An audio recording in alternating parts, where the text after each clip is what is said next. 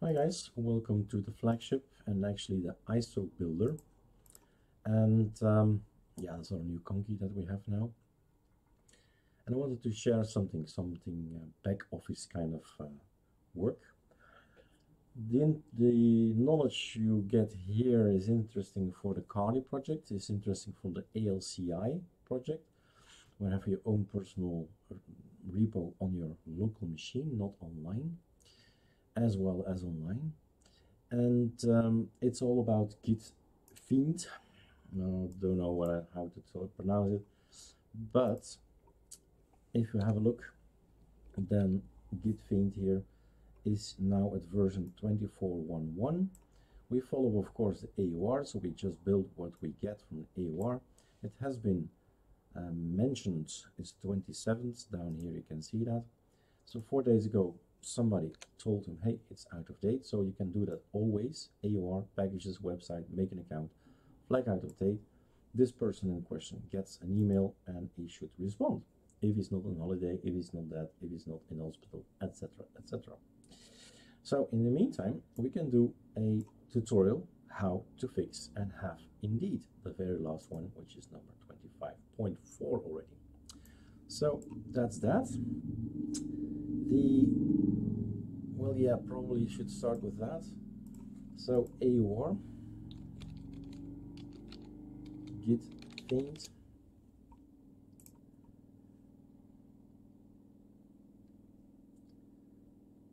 Okay.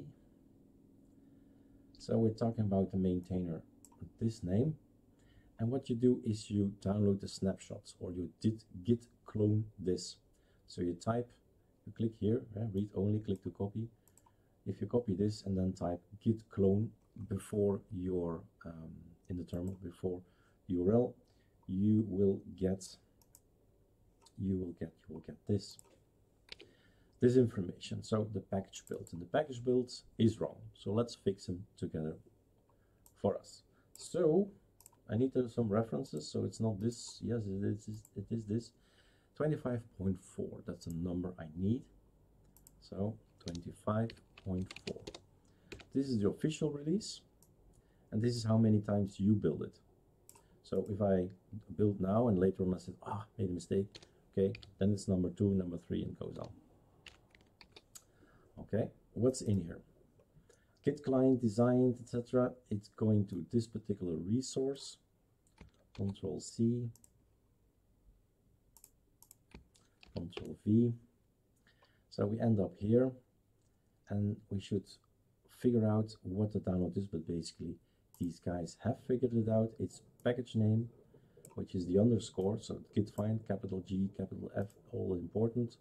Package version behind it, and it's called an AMD64 dep. You know, I always say think out of the box, guys. ArcoLinux is not ArcoLinux, it's part of Debian, it's part of RPM, it's part of zips everywhere, and GitHubs anywhere. So it is repackaged from Debian to work on our machine, and that's the packaging part. Okay, let's try it out, and let's update first. So since I've changed, well, since the package has changed, let's show you that this cannot be correct at all. A new reference, a new number, so the checksum needs to be updated.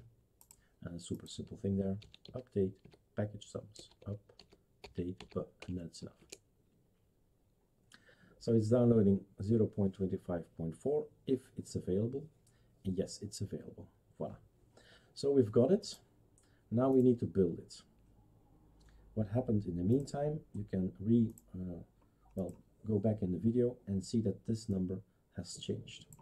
Control save. And now we make the package. Well, and that's maybe the best thing to proceed for the first time, you type make package inside the folder where package build is. And we have it tar_zst, but this is why I would say go and have a look first here. So the package is called gitfiend. It's going to be in user, in bin. There will be a link, but it's a symbolic link to somewhere else, to where, to opt gitfiend, and it's gonna link probably to this little guy here. It's an executable, okay, and a Chrome sandbox, and so on and so on. So that's basically what's going to happen on your machine. Is going to go to these two folders, and I'm going to add some files and folders. Now I have my own scripts, which is of zero interest for you guys, but we have the script here that says, okay, go build, and put it already inside my repo.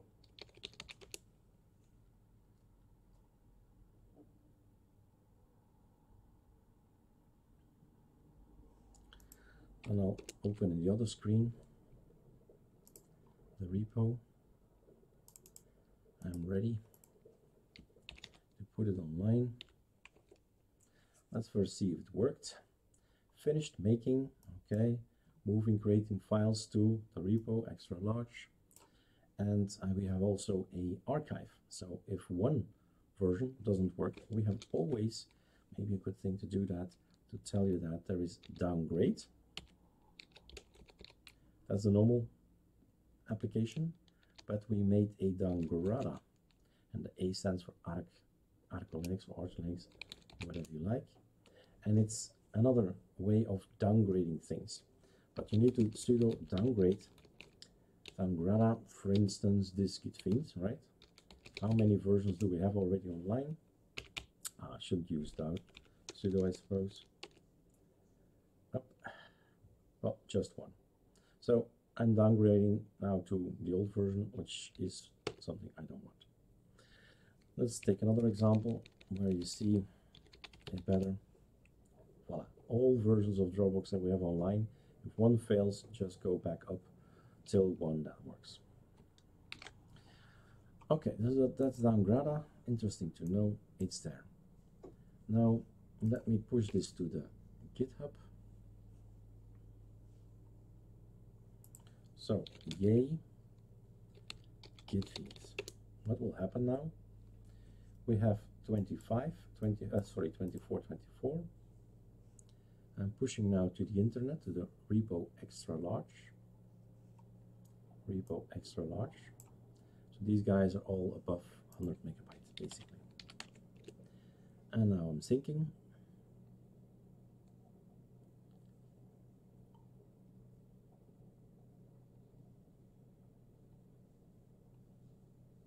I would like to see what happens afterwards, because we'll have a difference between the AUR reference, not from us, right?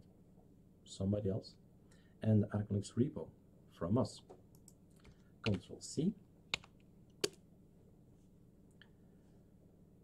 Right, and oh, the first thing I need to do, of course, is an update. Get the databases in. And of course, immediately gitfiend is here. I'm gonna update that little guy and then say yay again. And here you see the difference, what we have now and what's online, what you can build. So let's say that as well. This is not built. AUR is not built. It's pure package build. You need to build it. This is built. You've seen me build it. You've seen me make a tar, etc. It's built. It's super fast installed. And that's that. That concludes the video, guys. Have fun figuring out package build that don't work for you, to try to make it so you have again your favorite application. Okay, cheers.